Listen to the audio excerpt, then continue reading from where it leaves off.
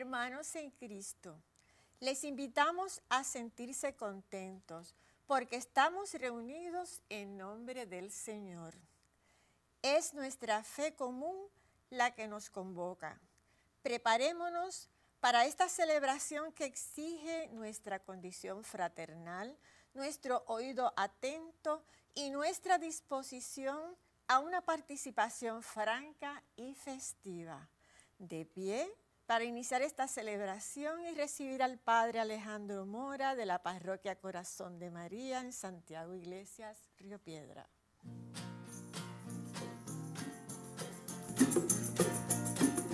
Los caminos de este mundo nos conducen hasta Dios, hasta el cielo prometido, donde siempre brilla el sol.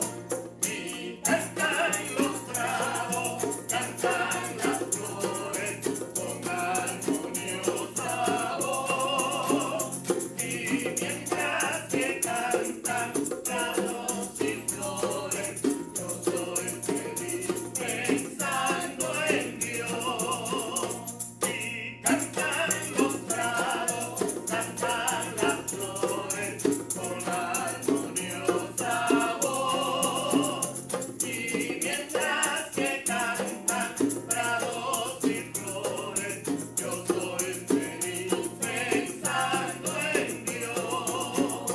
Los caminos de la tierra están llenos de amistad. No la niegues a tu hermano, que la espera en ti encontrar. Y cantan los prados, cantan las flores con armoniosa voz.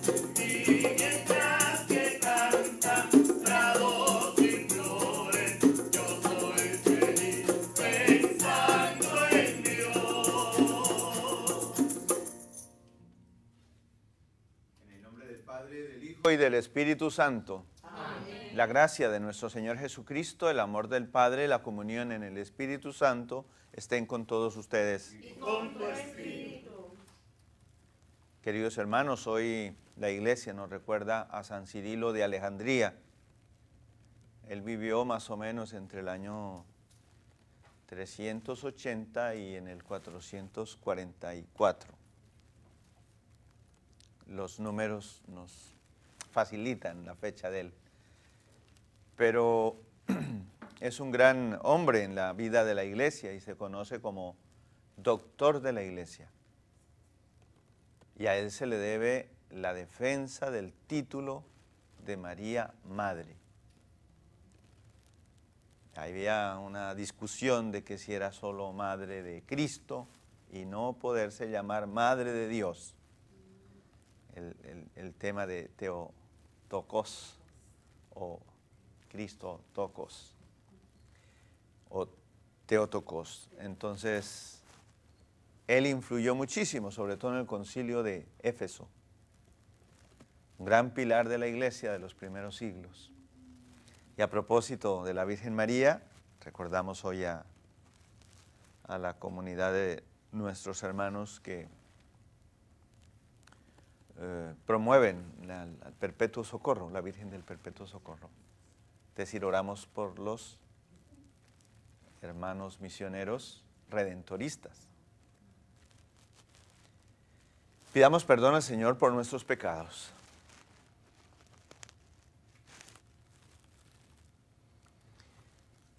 Yo confieso ante Dios Todopoderoso y ante ustedes, hermanos, que he pecado mucho de pensamiento, palabra, obra y omisión. Por mi culpa, por mi culpa, por mi gran culpa. Por eso ruego a Santa María, siempre Virgen, a los ángeles, a los santos, y a ustedes, hermanos, que intercedan por mí ante Dios nuestro Señor. Dios de bondad y misericordia tenga piedad de nosotros, perdone nuestros pecados y nos lleve a la vida eterna. Amén.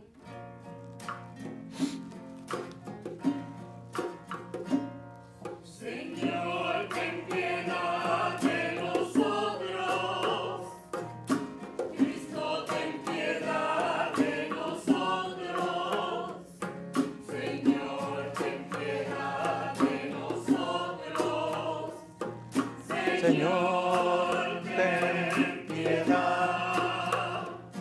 Señor, ten piedad de nosotros. Cristo, ten piedad de nosotros. Señor, ten piedad de nosotros. Señor, ten piedad. Oremos. Concédenos, Señor y Dios nuestro, vivir siempre en el amor y respeto de tu santo nombre, ya que en tu providencia nunca abandonas a quienes estableces en el sólido fundamento de tu amor. Por nuestro Señor Jesucristo, tu Hijo, que vive y reina en la unidad del Espíritu Santo y es Dios por los siglos de los siglos. Amén.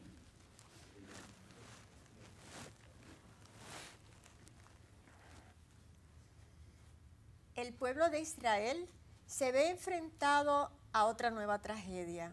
Nabucodonosor, el rey de Babilonia, se apoderó de Jerusalén y sometió a Judá. Se llevó los tesoros del templo, destrozó todo lo que Salomón había mandado hacer para adorno del templo. La historia se repite. Escuchemos con atención.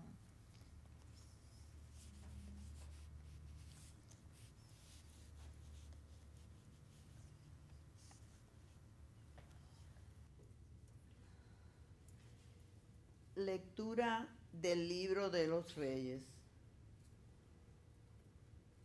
Cuando Jeconías subió al trono, tenía 18 años y reinó 3 meses en Jerusalén. Su madre se llamaba Jesusta, hija de Elnatán, natural de Jerusalén. Hizo lo que el Señor reprueba, igual que su padre. En aquel tiempo, los oficiales de Nabucodonosor, rey de Babilonia, subieron contra Jerusalén y le cercaron. Nabucodonosor, rey de Babilonia, llegó a Jerusalén cuando sus oficiales la tenían cercada. Jeconías de Judá se rindió al rey de Babilonia con su madre, sus ministros generales y funcionarios.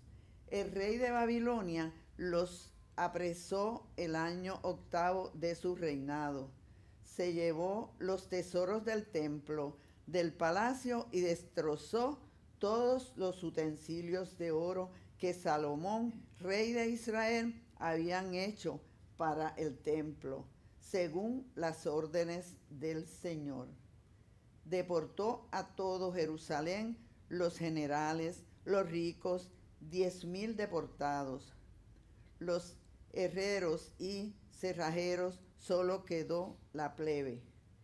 Nabucodonosor deportó a Jeconías a Babilonia.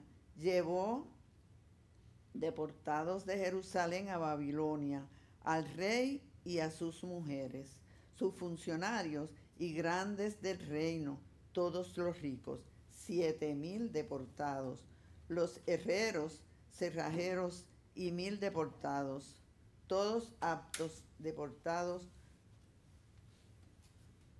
todos para la guerra, En su lugar nombró rey a su tío Metanías y le cambió el nombre de Jesedeas. Palabra de Dios. Te alabamos, Señor.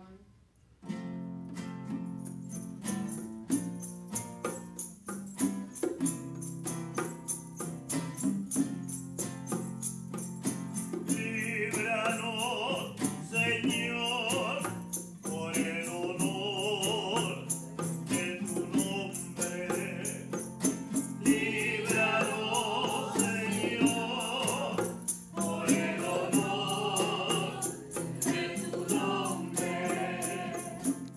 Dios mío, los gentiles han entrado en tu heredad, han profanado tu santo templo, han reducido Jerusalén a ruinas, echaron los cadáveres de tus siervos en pasto a las aves del cielo, y la carne de tus fieles a las fieras de la tierra. Líbranos,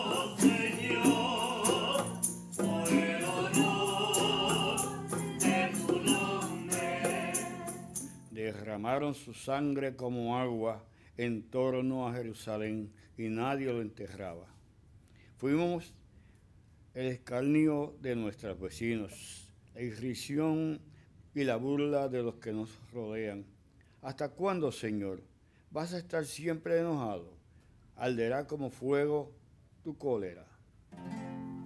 Líbranos, Señor, por el honor de tu nombre. No recuerdes contra nosotros las culpas de nuestros padres. Que tu compasión nos alcance pronto, pues estamos agotados. Líbranos, Señor, por el honor de tu nombre. Socórrenos, Dios, Salvador nuestro, por el honor de tu nombre. Líbranos y perdona nuestros pecados a causa de tu nombre.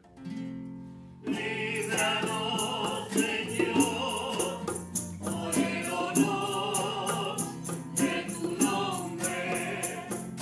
Líbranos, Señor, por el honor de tu nombre.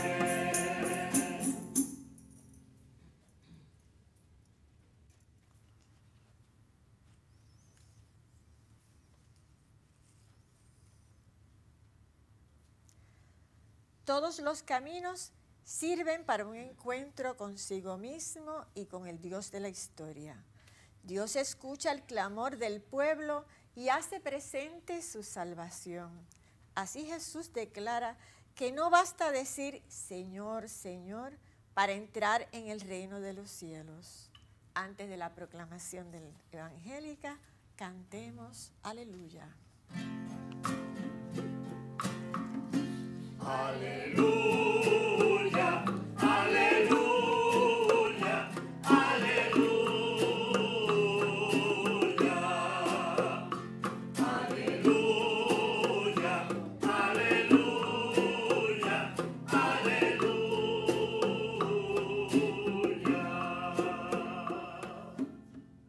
El Señor esté con ustedes. Hermanos, les anuncio el Evangelio de nuestro Señor Jesucristo según San Mateo. Gloria a ti, Señor. En aquel tiempo dijo Jesús a sus discípulos: No todo el que me dice Señor, Señor entrará en el reino de los cielos, sino el que cumple la voluntad de mi Padre que está en el cielo. Aquel día muchos dirán: Señor, Señor, ¿no hemos profetizado en tu nombre y en tu nombre echando demonios? ¿No hemos hecho en tu nombre muchos milagros? Yo entonces les declararé: nunca os he conocido. Alejaos de mí, malvados. El que escucha estas palabras mías y las pone en práctica, se parece a aquel hombre prudente que edificó su casa sobre roca. Cayó la lluvia, salieron los ríos, soplaron los vientos y descargaron contra la casa, pero no se hundió porque estaba cimentada sobre roca. El que escucha estas palabras mías y no las pone en práctica, se parece a aquel hombre necio que edificó su casa sobre arena. Cayó la lluvia, salieron los ríos, soplaron los vientos y rompieron contra la casa y se hundió totalmente. Al terminar Jesús este discurso, la gente estaba admirada de su enseñanza, porque les enseñaba con autoridad y no como los escribas. Palabra del Señor. Gloria a ti, Señor Jesús.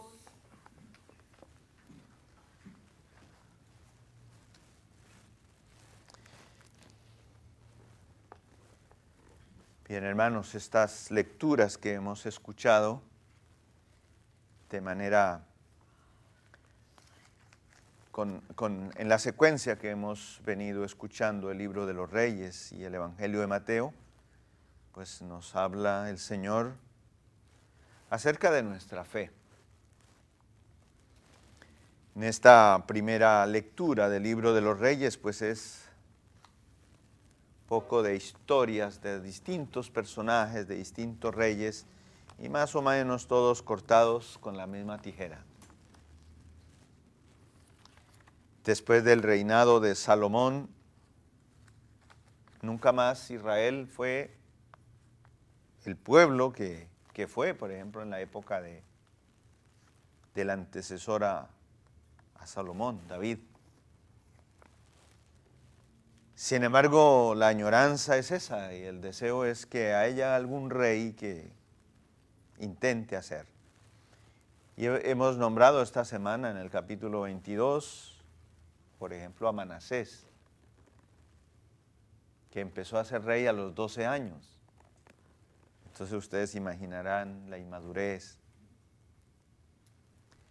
Y entonces la sentencia de los profetas por la conducta de este rey, que rápido se replegó al placer y permitió la idolatría como sus antecesores. Dice una expresión un poco fuerte con él. Inundó de sangre inocente a todo Jerusalén de un extremo a otro. Hizo todas cosas crueles, como por ejemplo el sacrificio de su propio hijo, queriendo pues agradar a los ídolos, permitió por el poderío y por el auge que recibían los pueblos vecinos, como el eco que había heredado desde Salomón hasta entonces. Después viene otro, Amós, de 19 años, Amones, de 19 años, también gobernó y su periodo fue corto. Y después viene uno que fue bueno, Josías, también gobernó muy joven y duró gobernando 31 años. Dice el texto que hizo lo recto a los ojos del Señor. Y entonces, para entrar hoy en materia, bueno, hablemos un poquito más de él, de Josías. Josías lo que hizo fue intentar de limpiar Israel de todos los altosanos, de todos los monumentos, de todas las cosas idolátricas. Intentó borrarlas, pero no alcanzó, se quedaron algunas, de tal manera que su sucesor inmediatamente volvió a hacerlo. Y entonces el texto de hoy, eso es lo que nos dice un poquito sobre la historia. Dice que el rey hizo lo que el Señor reprueba. Estamos hablando de Jeconías, que también se le llamó Joaquín. Viene el rey babilónico en su primera incursión a Israel y de una vez pues se somete Jeconías, se somete a él y pues la historia que nos contó como consecuencia del pecado y del mal ante los ojos de Dios. Entonces como que se interrumpe aquel deseo de tener un rey de acuerdo a los ideales de David o de acuerdo a lo que el Señor quiere. Entonces asimismo el Evangelio de hoy nos habla un poquito cómo hacer lo que Dios quiere y por qué hacemos lo que queremos más bien nosotros. Entonces el Evangelio de hoy está en el contexto todavía de las bienaventuranzas, de un discurso largo de Jesús, llamado el primero, y por tanto, si es el primero, es importante. Y nos ha hablado de ser luz, de ser sal, y les ha hablado clarísimo a sus discípulos, y les ha dicho que Él no ha venido a cambiar la ley, sino a darle plenitud. Después fue hablándonos acerca de lo central en la observancia de la ley. Se dijo esto, pero yo les digo esto otro. Vayan un poquito más ustedes. Y diciendo, si ustedes no son un poquito más que los fariseos y escribas, no entrarán al reino de los cielos. Está fortaleciendo Jesús a sus discípulos en el gran espacio del corazón. Ese es su lugar de enseñanza, ese es su lugar de predicación y por supuesto de cuidar a los discípulos. En el capítulo 6 nos ha enseñado a orar. Se ha dicho esto, ustedes ven, pero yo les digo esto otro. ¿Se acuerdan? Cuando oren, cuando ayunen, cuando den limosna, tengan comportamientos distintos.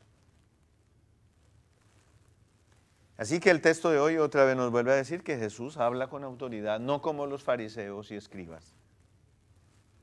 Entonces entramos en materia hoy. No todo el que me diga Señor, Señor, entrará en el reino de los cielos. Entonces el contexto es religioso, de hombres y mujeres de piedad. Y por supuesto sus discípulos están entrando en ese espacio, solo que ahora la escuela y el aula es el corazón.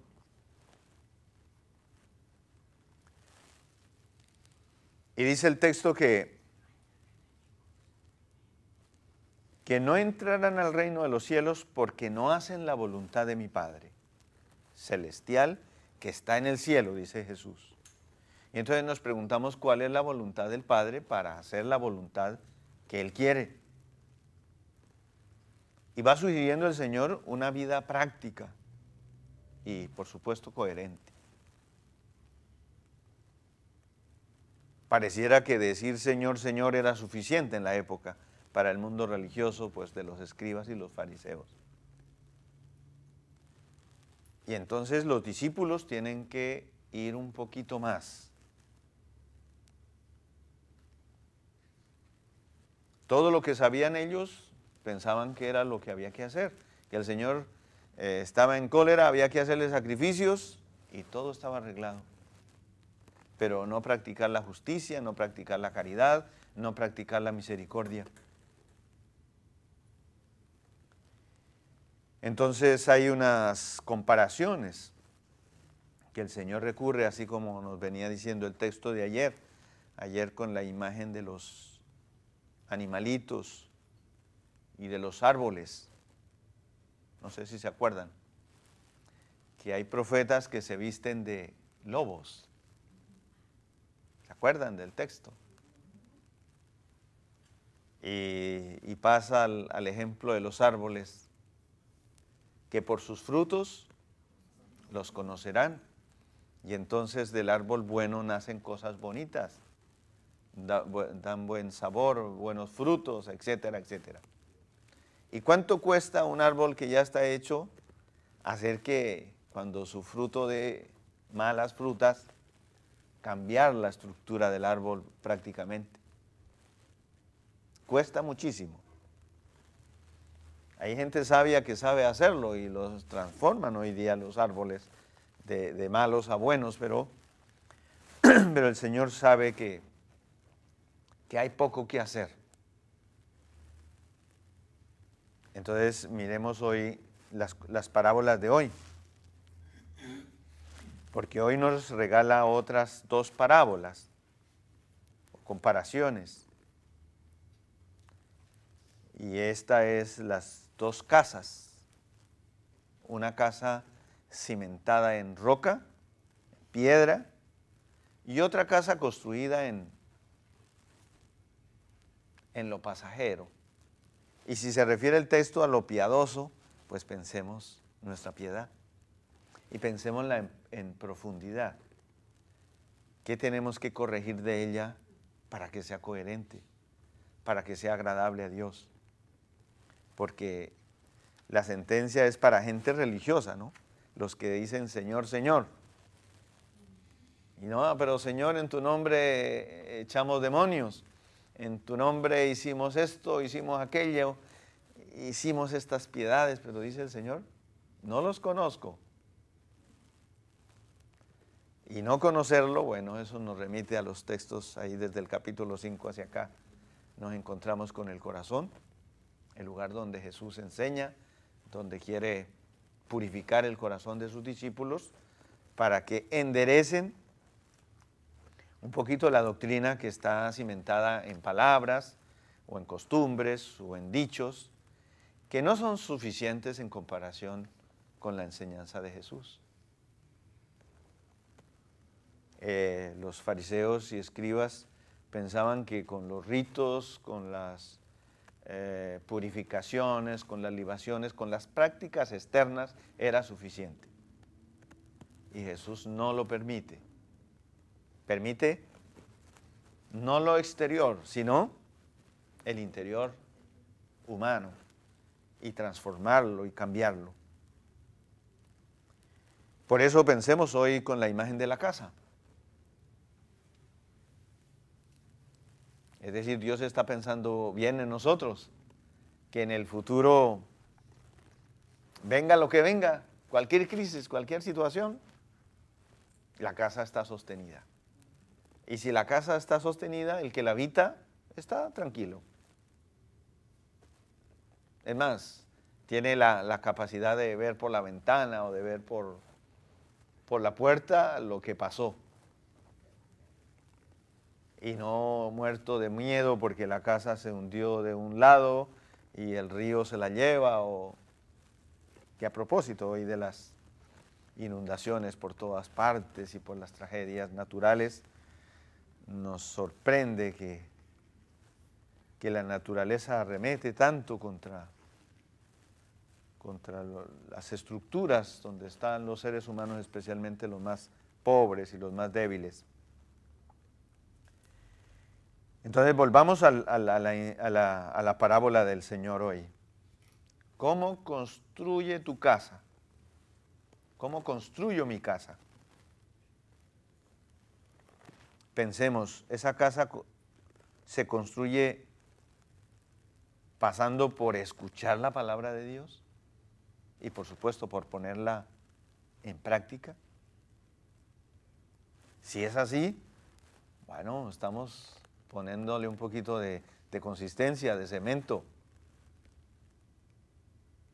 haciendo una sola roca, un solo cimiento. Pero si no, así seamos repiadosos y ahí nos quedamos, capaz que llegamos al cielo y el Señor diga, oye, no me acuerdo de ti por lo menos. Y eso está en consonancia con el final del Evangelio.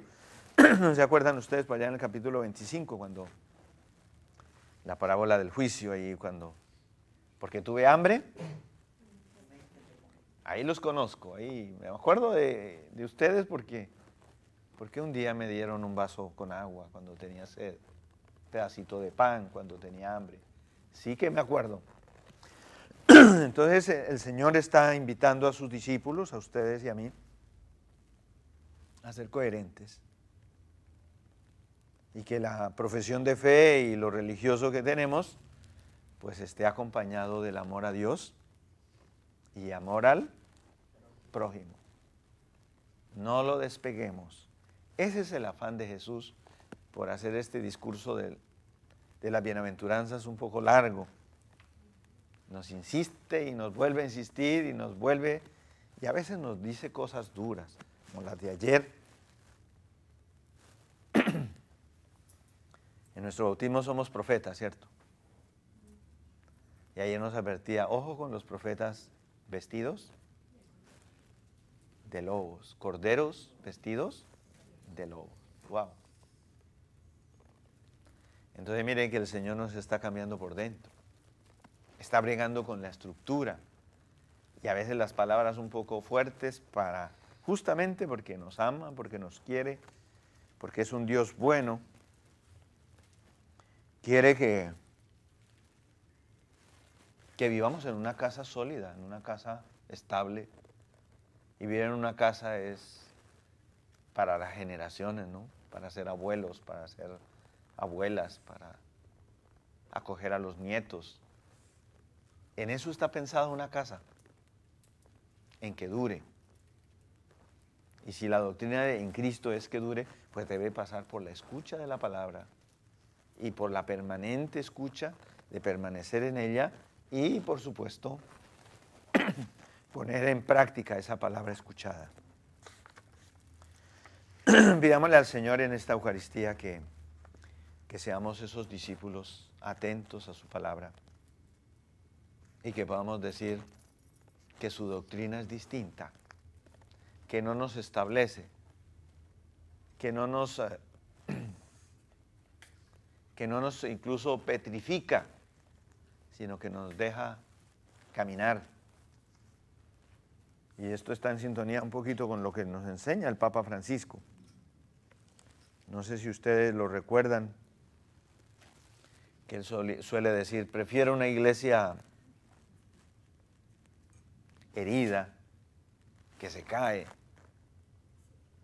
y no una iglesia establecida y llena de poder, que se enferma y se pudre ella misma.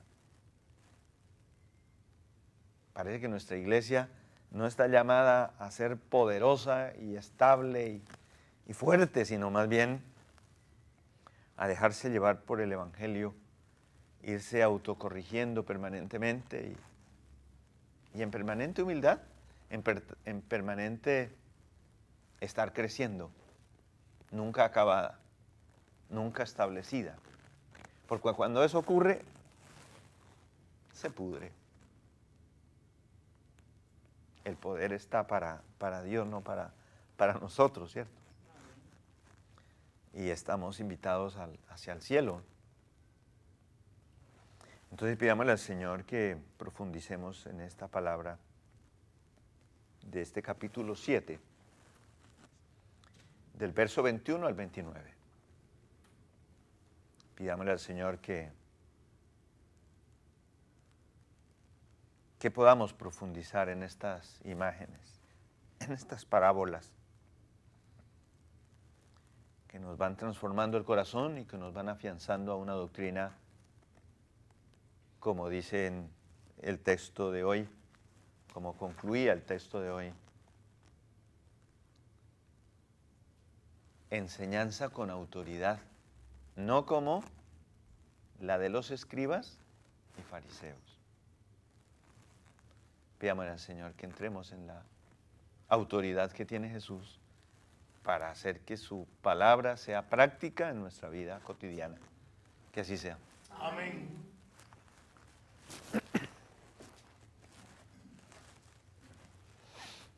Pongámonos de pie y hagamos oración.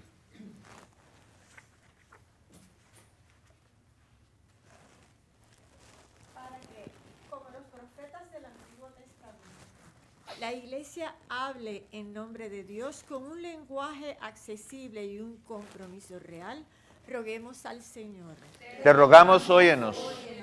Para que la voz del Papa y de sus hermanos los obispos llegue al corazón de los que viven alejados de la fe y los acerquen a Dios, roguemos al Señor. Te rogamos, óyenos. Para que nuestros gobernantes, fieles a la ley de Dios inscrita en sus corazones, construyan una sociedad justa y solidaria, poniendo como fundamento la moral, el respeto, la verdadera libertad y la verdad, roguemos al Señor. Te rogamos, óyenos. Para los que viven en el exilio y no pueden regresar a su patria, los que están en guerra, los que viven en la miseria, no desesperen en su angustia y encuentren hermanos que los ayuden, roguemos al Señor. Te rogamos, óyenos. Para que Jesucristo, que oró con clamor y lágrimas y se sometió a la voluntad del Padre, estimule nuestra fe para que oremos con confianza y vivamos el Evangelio con firmeza, roguemos al Señor. Te rogamos, óyenos.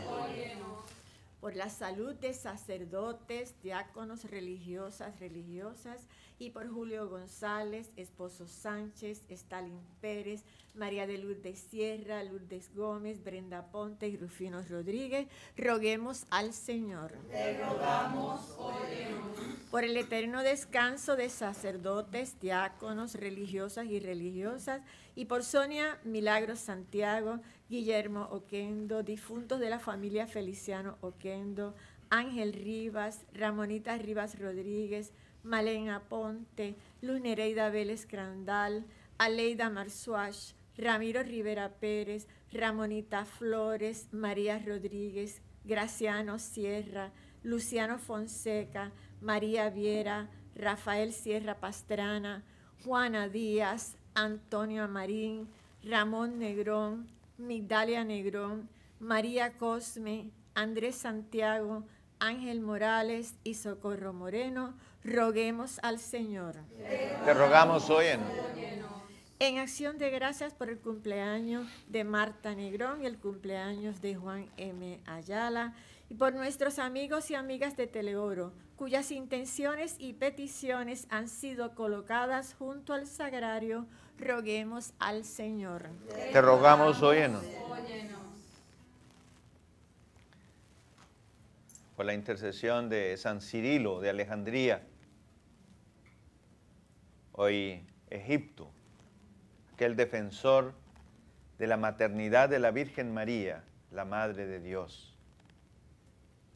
Por los redentoristas que hoy celebran la advocación del perpetuo socorro, esta imagen preciosa de una Virgen que auxilia, que socorre, que está atenta a las necesidades de todos nosotros.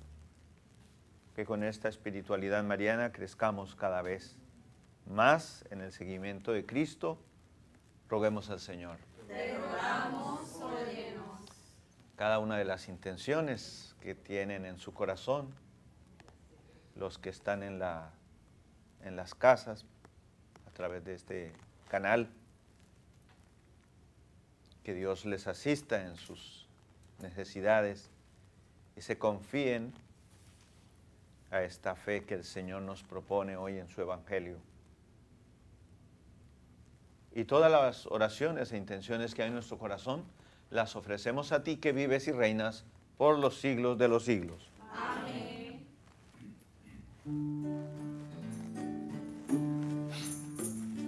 Creo, aunque todo se oculte a mi fe. Creo, aunque todo me diga que no. Porque basado mi fe en un Dios inmutable, en un Dios que no cambia, en un Dios que es amor. Porque basado mi fe en un Dios inmutable, en un Dios que no cambia, en un Dios que es amor. Creo, aunque todo subleve mi ser. Te lo rezo por este pan y este vino. Que recibas de tu mesa para nosotros, Padre Dios.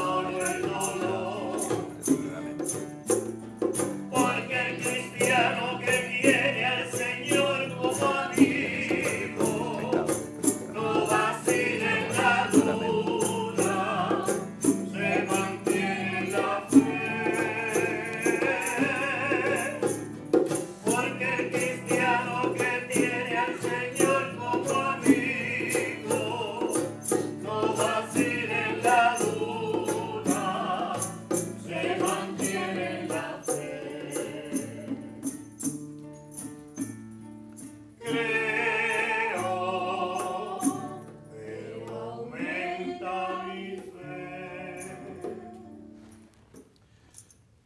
Oren, hermanos, para que nuestra Eucaristía, este sacrificio mío y de ustedes, sea agradable a Dios Padre Todopoderoso. El Señor reciba de tus manos este sacrificio para alabanza y gloria de su nombre, para nuestro bien y el de toda su santa iglesia. Recibe, Señor, este sacrificio de reconciliación y alabanza y concédenos que, purificados por tu poder, sea de tu agrado el afecto de nuestro corazón. Por Cristo nuestro Señor. Amén. El Señor esté con ustedes. Y con tu espíritu Levantemos el corazón. lo tenemos levantado hacia el Señor. Demos gracias al Señor nuestro Dios. Es justo y necesario. En verdad es justo y necesario, en nuestro deber y salvación, darte gracias siempre y en todo lugar.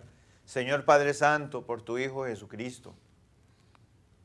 Por Él, que es tu palabra, hiciste todas las cosas. Tú nos lo enviaste para que, hecho hombre, por obra del Espíritu Santo y nacido de María la Virgen, fuera nuestro Salvador y Redentor. Él, en cumplimiento de tu voluntad, para destruir la muerte y manifestar la resurrección, extendió sus brazos en la cruz y así adquirió para ti un pueblo santo. Por eso con los ángeles y los santos proclamamos tu gloria cantando. Santo es, Santo es, santo es, santo es el Señor.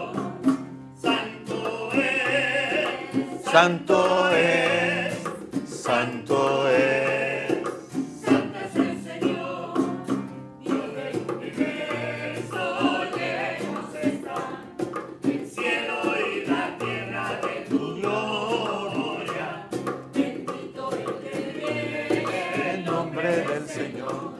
Hosana en el cielo, en el cielo.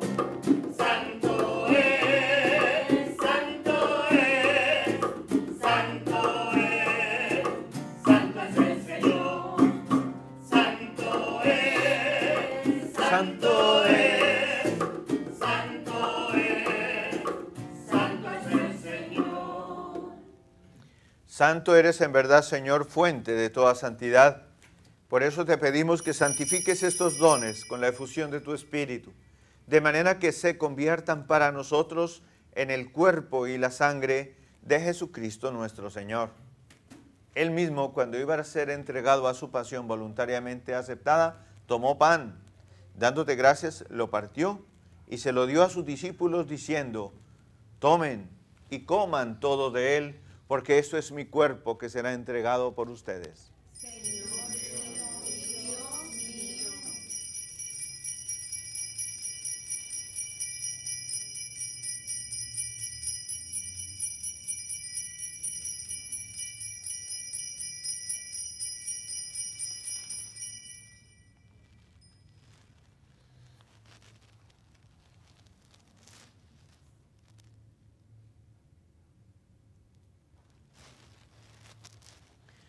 Del mismo modo, acabada la cena, tomó el cáliz y dándote gracias de nuevo, lo pasó a sus discípulos diciendo: tomen y beban todos de él, porque este es el cáliz de mi sangre, sangre de la alianza nueva y eterna, que será derramada por ustedes y por muchos para el perdón de los pecados.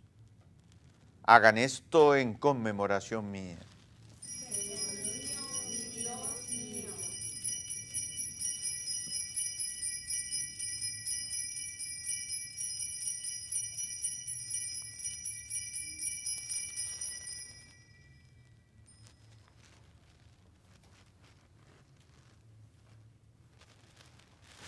Hermanos, este es el misterio de nuestra fe. Anunciamos tu muerte, proclamamos tu resurrección. Ven, Señor Jesús. Así pues, Padre, al celebrar ahora en memorial la muerte y resurrección de tu Hijo, te ofrecemos el pan de vida y el cáliz de salvación, y te damos gracias porque nos hace dignos de servirte en tu presencia. Te pedimos humildemente que el Espíritu Santo congregue en la unidad a cuantos participamos del cuerpo y de la sangre de Cristo. Acuérdate, Señor, de tu iglesia extendida por toda la tierra, con el Papa Francisco, con nuestro obispo Roberto, con los demás pastores, con los demás obispos, pastores que cuidan de la iglesia, llévala a su perfección por la caridad. Acuérdate también de nuestros hermanos difuntos, todos sus familiares y amigos y por todos los que hemos nombrado en la Eucaristía. Por todos los difuntos, admíteles a contemplar la luz de tu rostro. Ten misericordia de todos nosotros y así con María la Virgen Madre de Dios, San José, los apóstoles, San Cirilo que recordamos hoy, y todos los que a través de los tiempos vivieron tu amistad, merezcamos por tu Hijo Jesucristo compartir la vida eterna y cantar tus alabanzas. Por Cristo, con Él y en Él, a ti Dios Padre Omnipotente, en la unidad del Espíritu Santo, todo honor y toda gloria por los siglos de los siglos. Amén. Amén. Amén. Amén. Amén. con la oración que Jesús nos ha enseñado, digamos juntos con fe: Padre nuestro que estás en el cielo, santificado sea tu nombre. Venga a nosotros tu reino. Hágase tu voluntad en la tierra como en el cielo. Danos hoy nuestro pan de cada día. Perdona nuestras ofensas, como también nosotros perdonamos a los que nos ofenden. No nos dejes caer en la tentación y líbranos del mal. Líbranos de todos los males, Señor. Concédenos la paz en nuestros días, para que, ayudados por tu misericordia, vivamos siempre libres de pecado y protegidos de toda perturbación, mientras esperamos la venida gloriosa de nuestro Salvador, Jesucristo. Tuyo es el reino, tuyo es el poder y la gloria por siempre, Señor. Señor Jesucristo, que dijiste a tus apóstoles: la paz les dejo, mi paz les doy. No mire nuestros pecados, sino la fe de tu iglesia. Y conforme a tu palabra, concédele la paz y la unidad, tú que vives y reinas por los siglos de los siglos. Amén. Hermanos, la paz del Señor esté siempre con ustedes. Y con tu espíritu. Compartamos el gesto de la comunión, la paz.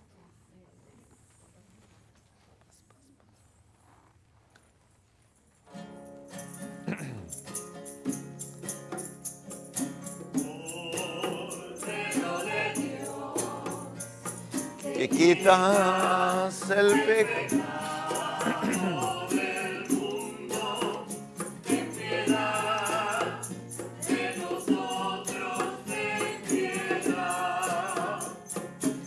Cordero de Dios, Que quitas el pecado del mundo, ten piedad de nosotros, ten piedad. Cordero de Dios, que quitas el pecado del mundo,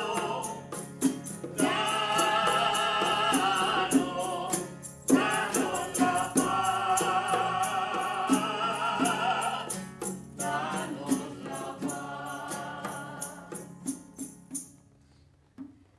hermanos, Él es Jesús, el Cordero de Dios, el que quita el pecado del mundo. Dichosos nosotros, invitados a la cena del Señor. Señor, no soy digno que entres en mi casa, pero una palabra tuya bastará para sanar.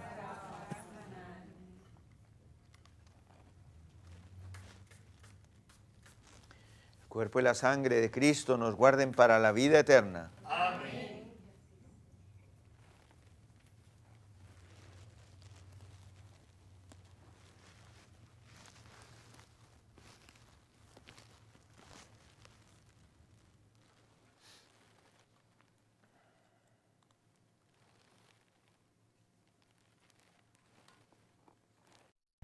Invitamos a nuestros hermanos y hermanas televidentes a hacer la siguiente comunión espiritual.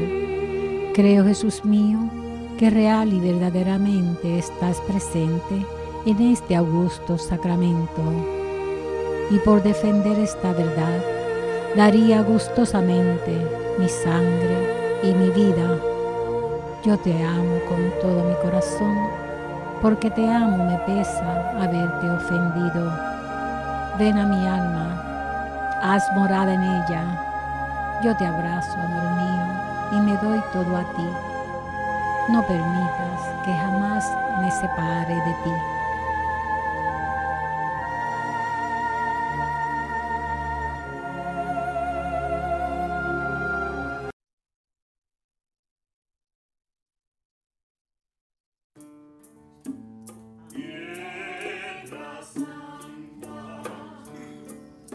Estamos en tierra santa, porque el Señor está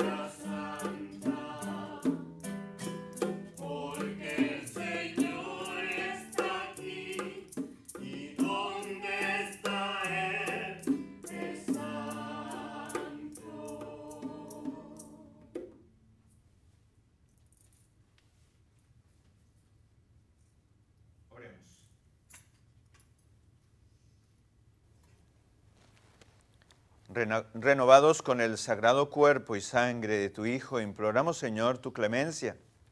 Haz que en la plenitud de la redención alcancemos lo que celebramos en cada Eucaristía. Por Cristo nuestro Señor. Amén. Dios te salve María, llena eres de gracia. El Señor es contigo. Bendita tú eres entre todas las mujeres y bendito es el fruto de tu vientre, Jesús. Santa María, Madre de Dios, ruega por nosotros pecadores, ahora y en la hora de nuestra muerte. Amén. El Señor esté con ustedes. La bendición de Dios Todopoderoso, Padre, Hijo y Espíritu Santo, descienda sobre ustedes y les acompañe siempre. Amén. Vayamos en la paz del Señor. Demos gracias a Dios.